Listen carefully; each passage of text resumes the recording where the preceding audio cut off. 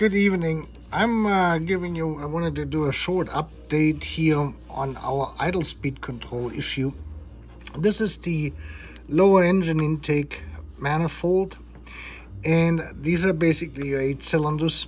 And over here to the left is the throttle, your throttle control, your throttle.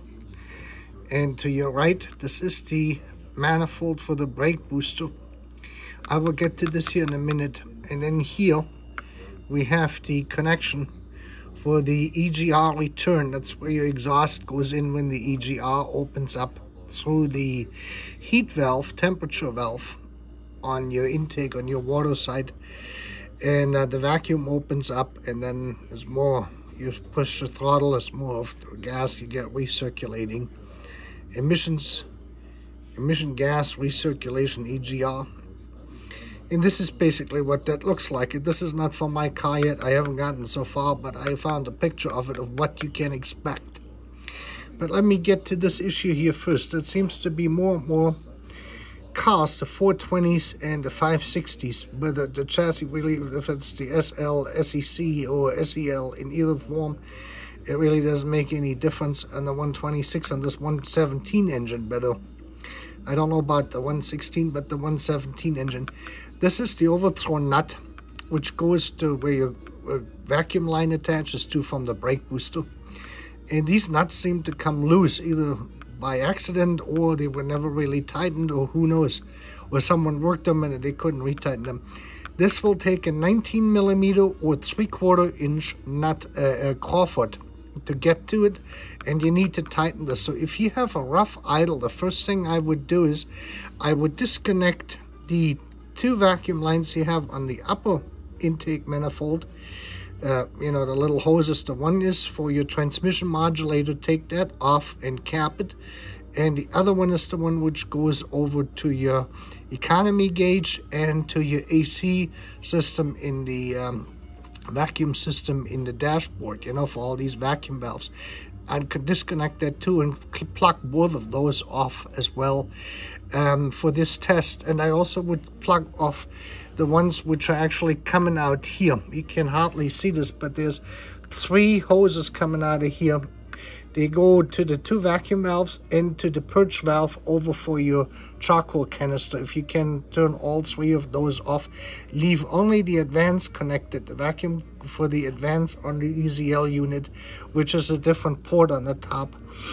And then tighten this one here down, and then start the engine up and disconnect this cable on the brake booster and cap it. And you shouldn't have any leakage here in this area whatsoever. And then you will really see if your EHA valve is correct, if your plate, the mass flow plate, is correct, and your idle speed control valve is correct. You should have your idle corrected. So it should just go normally then, required that the idle speed control unit and the fuel pump cutoff relay is working correctly. Now, as you can see, we got 8 gaskets here, O-ring gaskets. Mercedes-Benz sells them for like $9 a piece. That's probably the best investment you can make. It is fairly easy to get to them, but once you get to them, they're going to be hard. They're going to be rock solid hard because they probably have never been replaced. And if they're starting to leak here, you're going to be bypassing air everywhere into this whole system, and your idle is never going to work. Besides this, if you have too much carbon composite built up in here from the EGR system, then you need to have this taken out and cleaned. This is what I expect what my unit looks like. And if you have watched the other videos I've posted while I was working on, I've been referring to the gaskets underneath and pointing to the intake manifold. Well, this is what they look like. And I haven't gotten this far yet because I've ordered them from Mercedes-Benz and I'm waiting for them to get here. I don't start taking anything apart until I have absolutely all parts in-house, and then I start to disassemble something, because otherwise you wind up with these projects where you're waiting for parts, and then you get one project mixed up with another, and then suddenly you got parts in one box which doesn't belong there, and so far and so on, and you never get this going back correctly. Well, anyway, this is what you can expect. The problem is, if you remember this, on top of this, they have the upper manifold, they're these half-rounded tubes basically going up. This is a very sophisticated airflow system they got in there. And this kind of carbon deposit will reduce the diameter of it and the volume in there, and that will screw up your airflow completely. So that means that one cylinder is going to run richer or leaner than the other cylinder, depends on where you got more buildup of the stuff. So this is what I'm expecting at 300,000 miles. If I have the original manifolds in there, then this is what this is going to look like. And like I said, is that other thing is what looks like almost like a spider on top. It sits on top of this. That's where these things connect, and they have to seal 100% right. Otherwise, they're going to be sucking air in all over the place. And that will give you an unstable idle, and your idle speed control valve, you got the ICV, will never be able to compensate for these leaks down here. Cost-wise, on my system, if you have followed the videos I've posted, the original issue was the idle speed control valve, the ICV. And the problem was it was stuck. It would not fully reopen. The spring was too weak, or there was, carbon composite in it, which disallowed it to fully open up. And so I had to replace this one. I bought a gray market version from Mercedes, from VDO, which didn't meet Mercedes-Benz criteria, so it became a gray market item for $225. It was made in Germany, made by VDO, but it is not 100% Mercedes.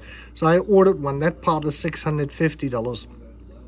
Now I'm going to put that separate in the calculations here. And then I ordered the EHA valve, which I had to get because the previous owner, who did not want to go through cleaning this and replacing these things and retightening his brake booster, decided to have his mechanic adjust the air mixture with the plate and the EHA valve to compensate for a failing ICV valve and this problem here.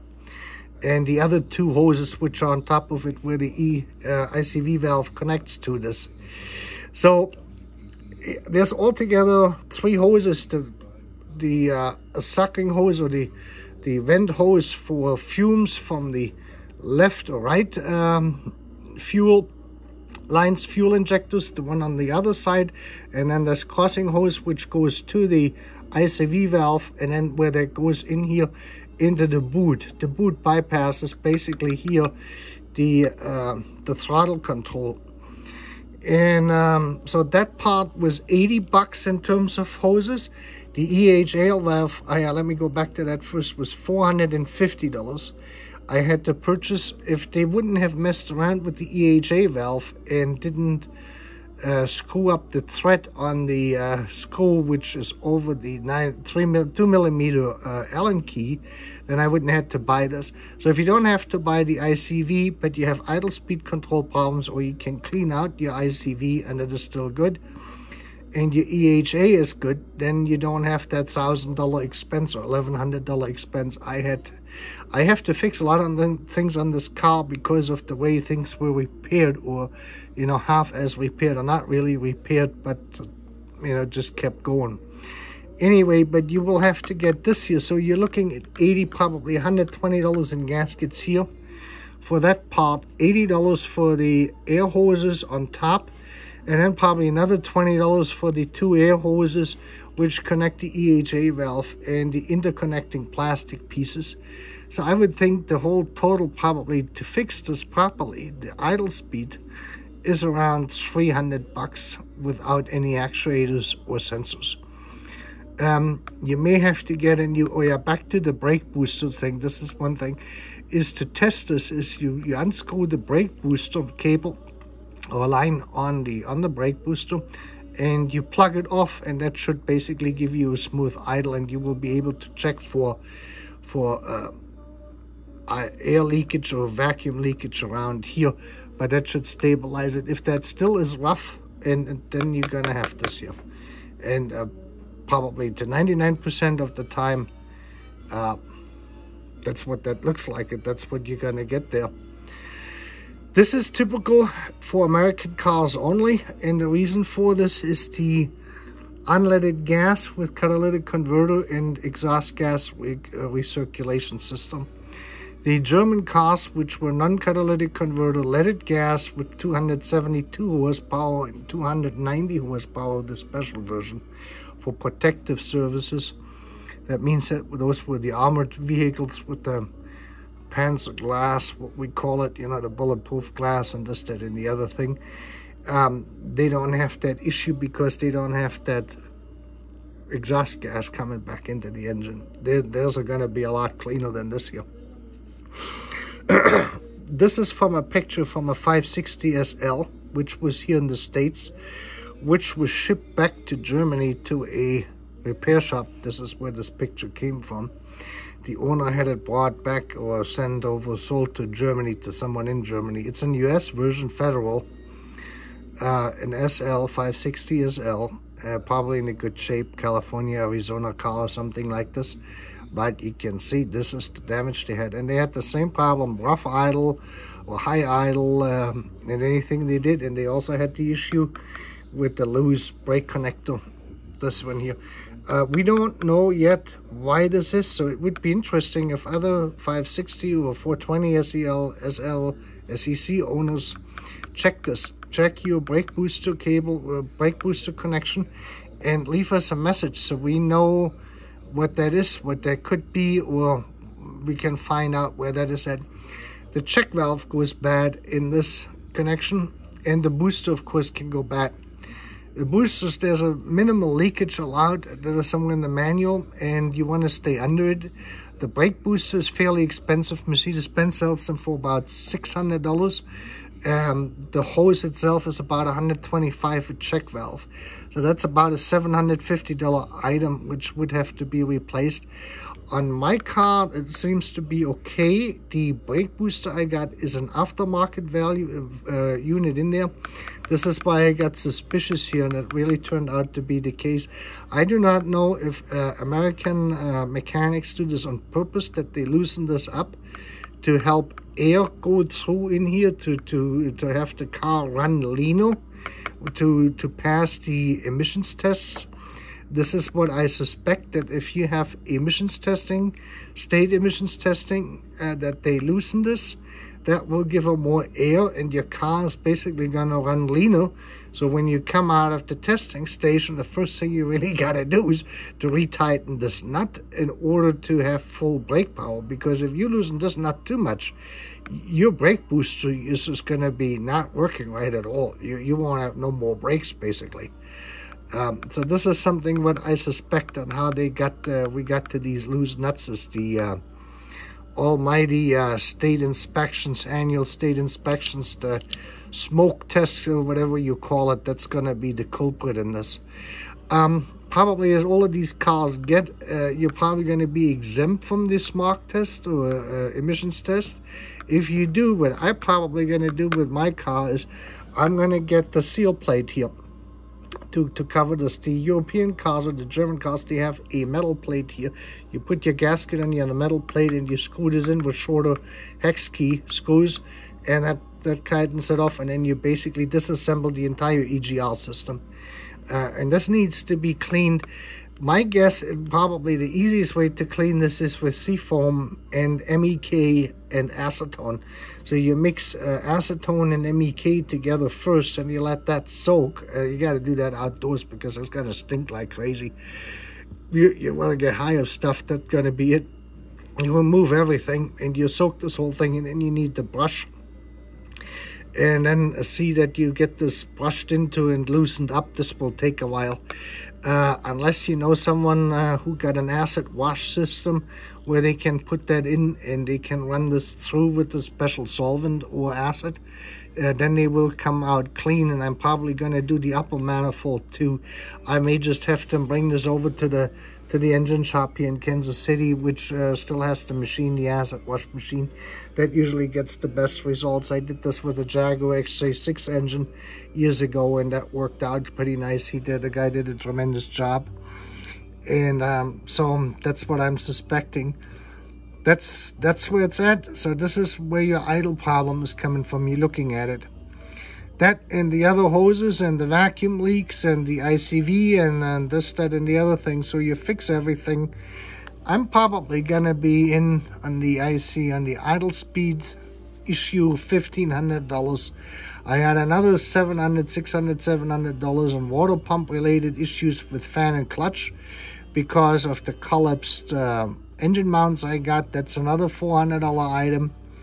And I got the rack and pinion on the on my ball joints. Lower ball joints have to be replaced, and the flex discs and my rear transmission mount also. So this is kind of my plate here. I would say I probably gonna have about $4,000 on this car. I paid $750 for it and $1,100 for shipping from California to Kansas City. So for $6 grand, it's not a bad deal. I still got to do the cosmetic stuff. Seats are torn, you know, carpet cleaning and then paint and some dents and scratches and that stuff, and I have to get a new master key remade. So I would think I probably wind up $6-7 grand for the total thing, but then I have a pretty decent vehicle because the engine in itself is in a good shape and the transmission is in a good shape. So that should last for a while. The other thing is you also want to get the boot. Oh yeah, that boot under your CIS, the airflow, that was another 90 bucks or so, 80 or 90 bucks that comes on top of it. So you might be in for about $500 to $600 if you go only fixing the rubber related issue with your idle speed control, plus cleaning the lower intake manifold out. When I get to this, I would think we have parts coming from Germany. My idle speed control valve is coming from Germany, the original one. And there's probably some other gasket stuff they need to send over from Mercedes-Benz in Stuttgart. So when this is here, then I will, and I have a weekend, I will do this over the weekend. One was Saturday probably tear down, or Friday afternoon tear down, and then Saturday rebuilding this so I can have a day off on Sunday and just test drive the car. That's kind of what the plan is at the moment. By that time, I hope I got Travis to have the engine mounts replaced, which coming in, and they're going to be hopefully Tuesday. Now, the whole Christmas thing has slowed down the mail and everything else. And it's, you know, understandable in our situation. And people, you know, they've got tons of stuff. They're sending more mail than ever, more parcels than ever, and then my car parts are somewhere held up in there. One word of wisdom is the rubber parts, buy them from Mercedes-Benz. They cost a few dollars more. On eBay, this is new old stock. These rubber parts are probably 15 to 25 years old, and they're about 3/4 as hard as the one you're going to take off. The parts you're going to get from Mercedes-Benz directly, they're 2-3 years old, and they're going to have 20 years of life left in it. The ones you got new old stock, I had this with the antenna seal for the antenna mast, the one which is on the outside. I bought that for $7. I thought I was smart, and that was the first purchase I did when I got the car, because I didn't want it to rain in. And that thing was from 2002, and it was harder than any of the other rubber I got already in there. So that was a wasted $7 plus $6 in shipping. So I could have basically saved myself that money. This is what they're saying is cheap buys twice. That's exactly what it is, so there's no shortcut in this. But then on the other hand, it's going to last you a long time, you know, if you do the proper maintenance with it. Then you don't have to worry about it. Alright? The next video I will post is in reference to the whole cruise control issue with these plugs and everything else. People seem to be quite excited about it. But that's it for the idle speed update. Next video on this series with the idle speed will be when we actually take the whole thing off, and I will get you some videos there of what my engine is going to look like on my intake manifolds. I may have more luck and have some less in it. I may have more in it. Who knows? We will find out when we get here. But I can guarantee you, these 8 O-rings are going to be toast when we take them off. They're going to be bone hot. All right? Have a great evening. Good night.